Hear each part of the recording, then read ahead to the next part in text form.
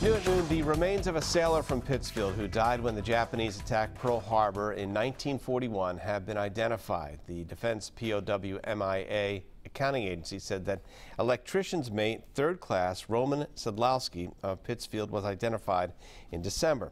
The 21-year-old Sedlowski was on the crew of the battleship USS Oklahoma, which was struck by multiple torpedoes during the attack on December 7, 1941, and quickly capsized, taking with it the lives of 429 sailors. Although the remains of many crewmen were recovered, most, including Sedlowski, could not be positively identified and were buried on Hawaii.